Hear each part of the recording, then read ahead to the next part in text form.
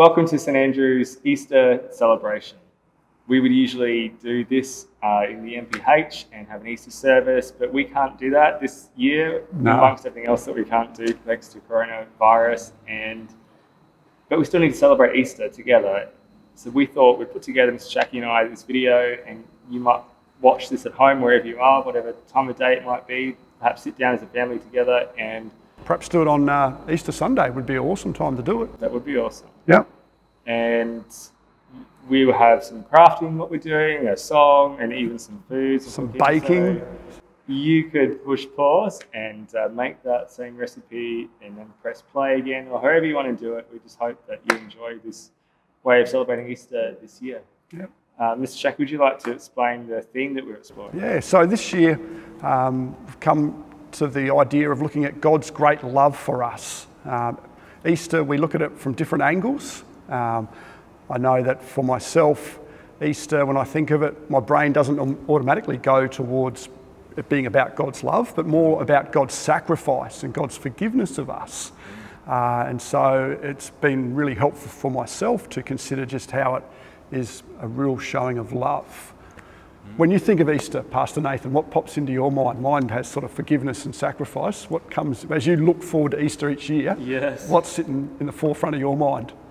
Chocolate. Chocolate. Always chocolate. Yeah. A big Easter bunny, big hollow inside. Bigger the better, basically. Yes. And you snap the ears off? Eating the ears first. No, just straight in the mouth. Straight in the mouth of the ears. Yeah. Yeah. So, but with this idea of love then, how is it perhaps that you feel love? Or do you know anything about that whole thing of love languages? What do you reckon is your love language? Yeah, look, my love languages is words of affirmation. So I just love words. I love when people tell me positive, wonderful things. That you're appreciated. I'm appreciated. It really makes me feel loved. And I also feel loved when I have physical touch, you know, hugs and cuddles and that sort of thing. Yeah. That's how I know that I'm loved. Loved and cared for. What about you? Yeah. Probably the same. I was lucky enough to have a birthday celebration a week ago, and all my immediate family members, my children and my wife, they all did individual cards for me. And it's really affirming and makes me feel loved and cared for when I read the beautiful messages written within those cards. Yeah. So I'm pretty sure that mine is also words of affirmation. Yeah, that's my love language. I love it, you know, when people appreciate what I've done or just who I am. Yeah. And I guess today we're just contemplating how it is that Jesus has loved us. Yep. He can't touch us in the usual way, I suppose, and he can't, because he does write us messages, but in regards to Easter, how has he shown his love for us? And I think the answer would be that he died for us and went to the cross. And many of you would know that there's this terrible, sad part in Easter. That's the first part, and Jesus dies. But there's this wonderful, happy part where he comes back to life. And I would say Jesus loved us through what he did. Just to die, through his actions. Come back to life of all things. Yes. Yep. And we've actually got a little video now from a group of publications by Crossroad Kids, and we use God's story videos fairly regularly in junior school to convey stories about Moses or Abraham or whoever. And this year for chapels, we're doing God's story as well. So we'd like everyone to take in God's story, Easter. God's story, Easter.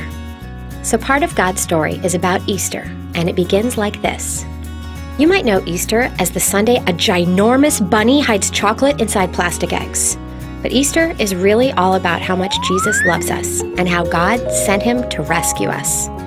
Remember how the Jews, God's special family, were waiting for a king to come rescue them?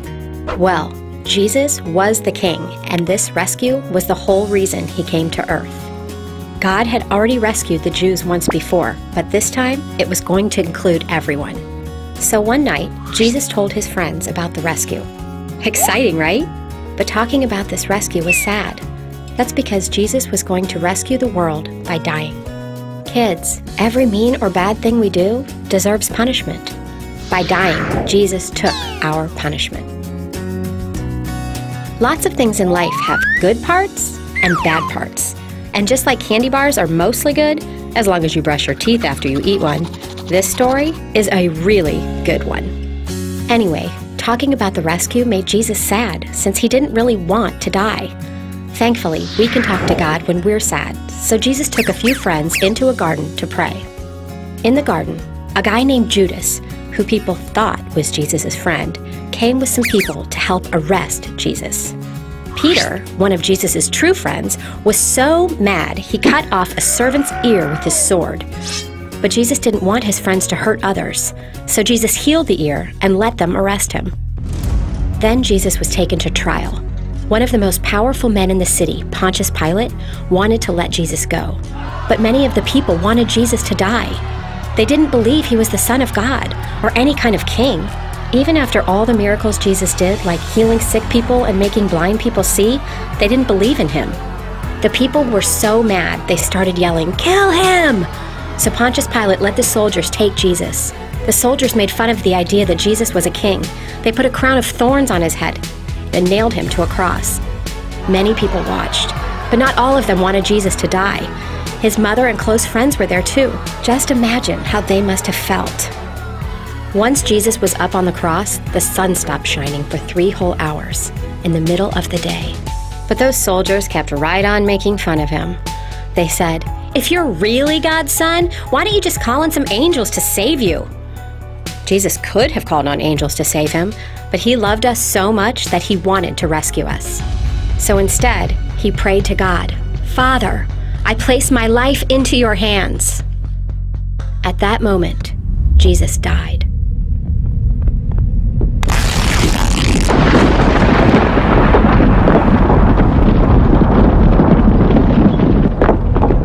And when he died, the soldiers who had just killed him realized he really was the Son of God. Later, Jesus was put into a tomb and a big rock blocked the entrance. Jesus' friends thought that was the end. But 3 days later, God sent an angel to roll the stone away. Don't worry, Jesus could get out on his own. The angel moved the rock so everybody else could see the tomb was empty. Jesus' friends were the first to stop by the tomb.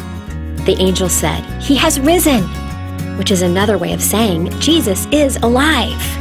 Nobody could believe it.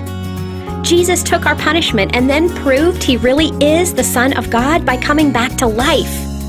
Now, if we choose to follow Jesus, God forgives us for all the wrong things we do because Jesus already took our punishment. And that's the story of Easter. I always really enjoy God Story videos. They bring messages to us from the Bible in ways that help us understand new things about God and how he's at work.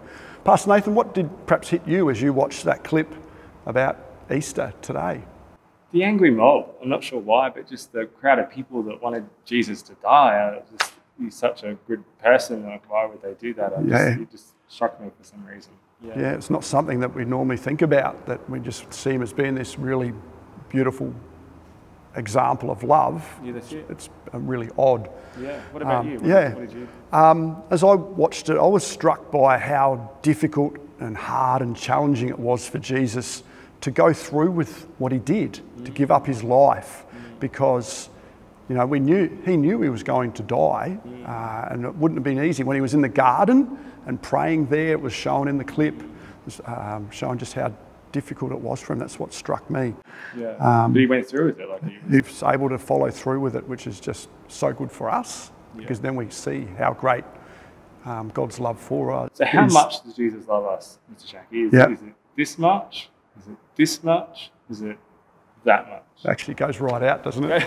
Right like that. Goes even more. Yeah, to the cross. Like to the cross. Yeah. Well, speaking of God's love, we have a memory verse. It's one of the most famous verses in the Bible about God's love. It's from John 3:16. And rather than us tell you all about it, we've actually asked Pastor Andrew, who's the congregational pastor here at St. Andrew's Community, to guide you in it. He's going to do sign language and... like you do at community if you worship time. Community worship service, it would be just like that. So over to you, Pastor Andrew. Hi everybody, you might remember me. My name is Pastor Andrew. I'm the pastor from here of the congregation at St. Andrew's, and Pastor Nathan and Mr. Shaki have asked me to come and give to you a verse of the week for your Easter service. For those of you who've been to our community services, you might remember that this is something I do as part of them. Our key verse for today, with the first half of the verse, is John chapter 3, verse 16. This is a really well-known verse from the Bible, as it talks about how much God loves us. So a lot of people say that this is the verse that talks about the whole Bible story, just in a very short bit. So let's have a look at the first half of John chapter 3, verse 16. It starts like this: God. And God is very easy as a sign. God. God. God loved, and the sign for love, there's some of these signs that are really cool, and I love this one. It's just like that, loved. So it's going out from your heart, loved, loved. So we've got God loved, world. What do you think world might be? If you tried this, well done, world. Nice and simple, world. So God loved the world. So like this: God loved the world so much. Pretty easy one again. So much. So much. God loved the world so much that he, now he's the sign for he and she and it are all the same, and it's just like that. He. God loved the world so much that he, and the sign for gave is a nice easy one. It's like you've got a gift and you're giving it to someone. Gave. God loved the world so much that he gave. His is the same as he, his. So he gave his one. What do you think one might be? Well done if you got it. One. His one. So he gave his one. And the sign for only, a little bit different. Put this hand up like that, your left hand. Your right hand, put the finger up behind it, and then you go only. He gave his one and only. The sign for son, bit tricky, because this is one we don't have a sign for, so we've got a finger speller, and it goes like this. Son is S-O-N. Want to try that with me? S-O-N, son. S-O-N. He gave his one and only son. All right, what do you reckon? Should we try it from the start? Let's do it together straight through. You ready? Do it with me. God loved the world so much that he gave his one and only son. All right, let's try it now one more time. I reckon this is the tricky bit when you can't say anything. That's the really hard bit. So you ready to do it with me? Let's have a go.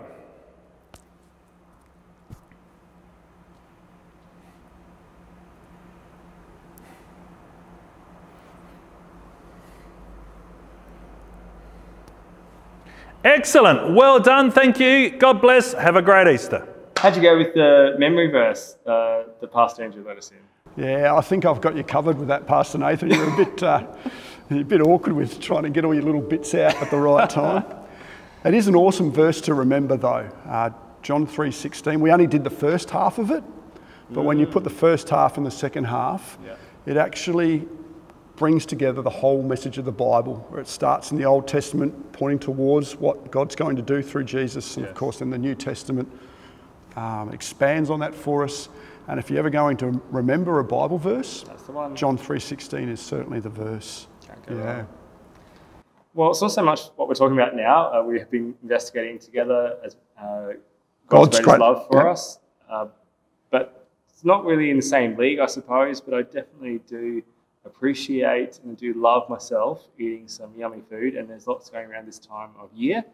It might be hot cross buns, it might be chocolate eggs. Well, the Year 9s in home economics, before school went out for holidays, they actually were busy cooking themselves some Easter muffins. Easter muffins, and I have to say there is a secret surprise inside, and that we'll roll the tape, and you can have a look at what they did. And if you like it, you might want to make it yourself. Cool. Here it is. The Easter muffin recipe. Oh yeah.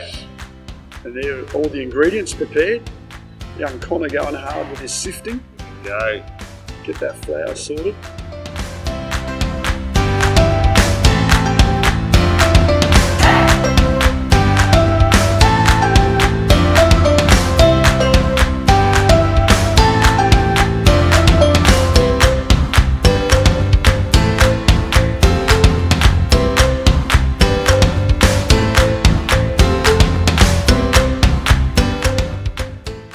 the eggs. They're the goodies, mate. Right Caramello even.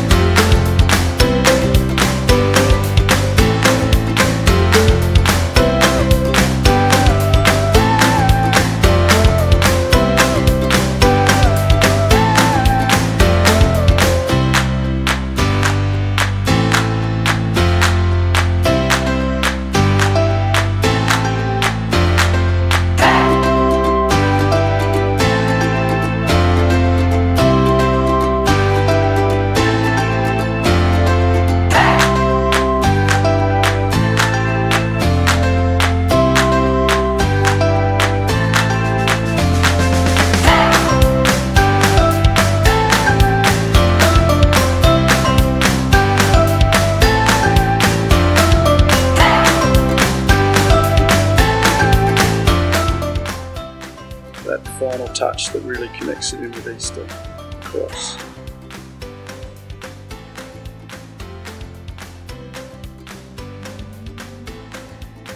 Where'd the fourth one go? Did you eat that? I did get one. I don't know whether I had it then or not. Yeah, maybe that's I'm why sure there's there only was three. four. There was only three.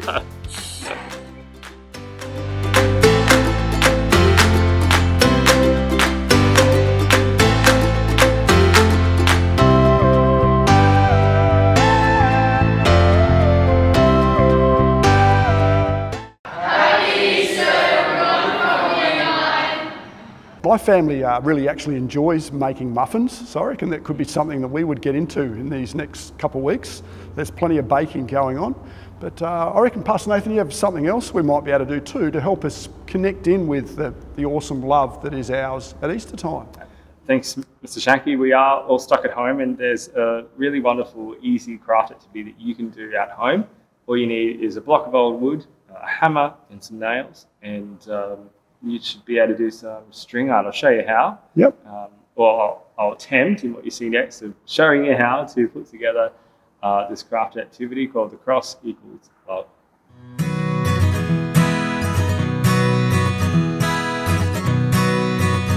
Welcome to the workshop. Here we are. You've got the Cross Equals Love sheet, and I'm sticking it on top of a bit of plywood I have here. And that's your first step. Next step is grab yourself some nails. I've got these size galvanised nails. You can use whatever you have lying around with your parents' permission. Grab a hammer and get started. Your first nail will just be to stick that paper somewhere. I'm going to go for this corner of the cross. Watch your fingers. When you're doing this at home, nail it in somewhere, and I'm going to do that for all the corners of this cross. And basically, we just need to repeat this process multiple times, putting in a nail about 1 centimetre apart on each of the outlines. And I'm going to go ahead and do that now. Let's give it a go.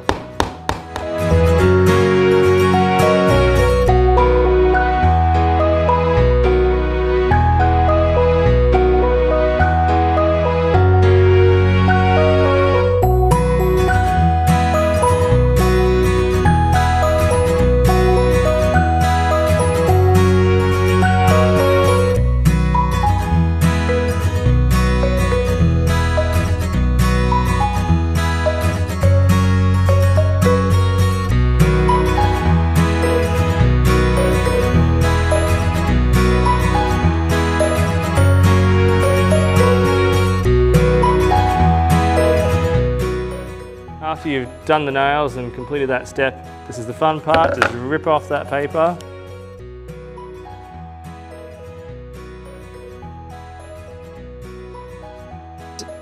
We need to get some wool, and we'll guide the wool around. We'll tie a knot in one place.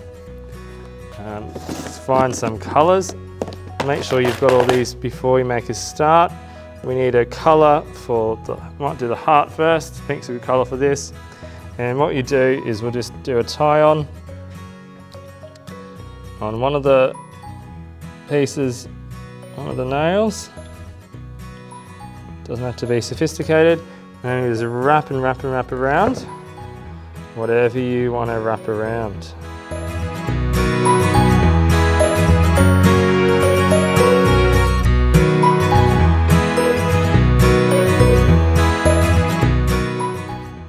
Once you feel like you've done enough, you just need to cut off the string. I might get my assistant to get me some scissors and do another tie-up.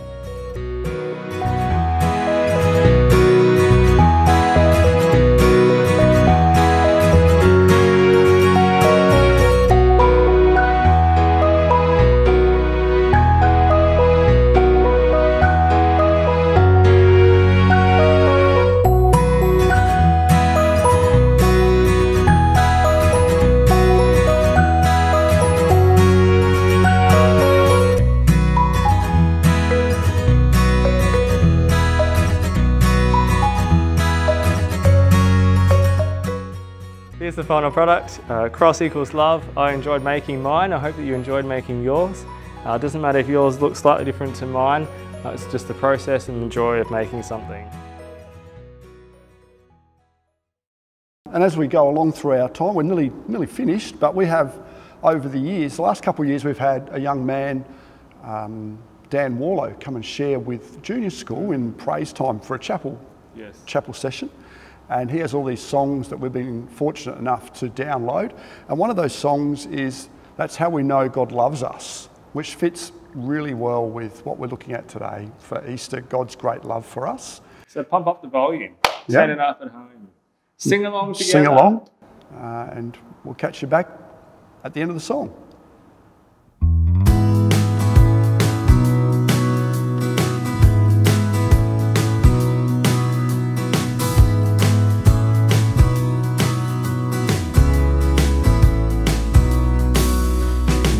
Are loved by God more than we could ever know. There's so many things that He's done to let it show, 'cause He left His throne in heaven above. That's how we know God loves us. And He came down to this earth for us. That's how we know God loves us. And He took our place and took our sin. That's how we know God loves us. And with open arms He welcomes us in. That's how we know God loves us.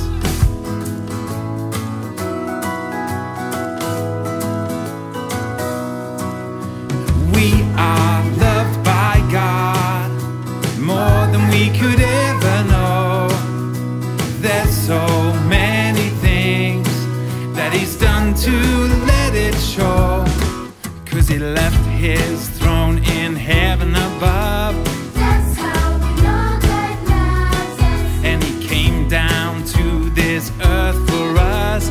That's how we know God loves us. And He took our place and took our sin. That's how we know God loves us. And with open arms He welcomes us in. That's how we know God loves us.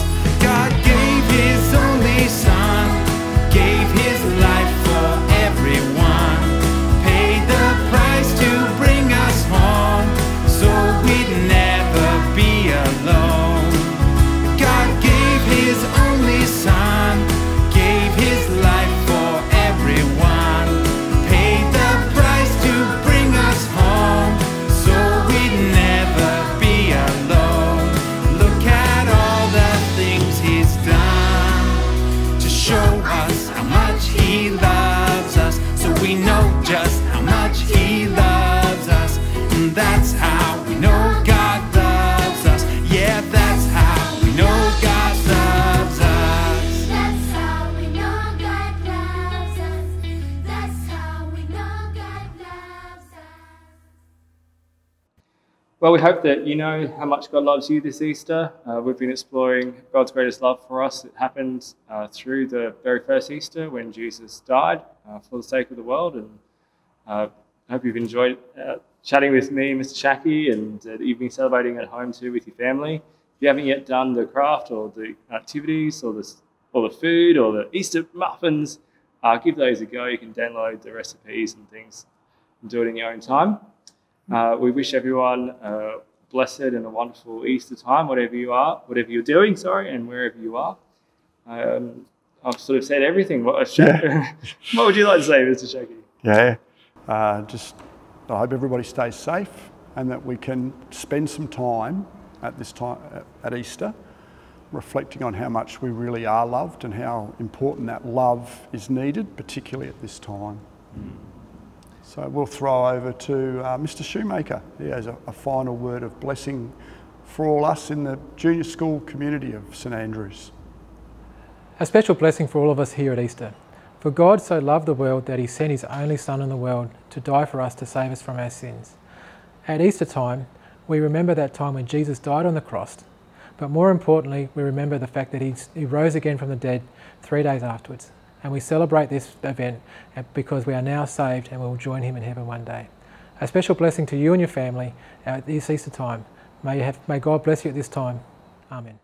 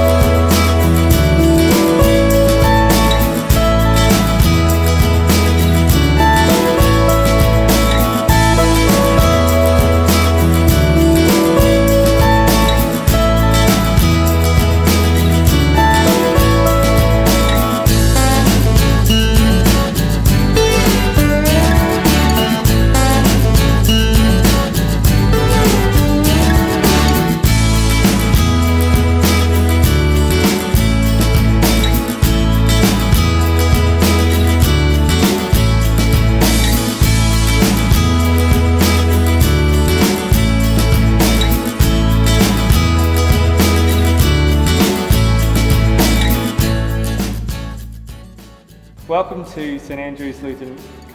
Welcome to St Andrews College. This will be on the outtake. Okay. Welcome to St Andrews at. Is it welcome back? Is it? I don't know. So look at the camera like, what's my line? Yeah.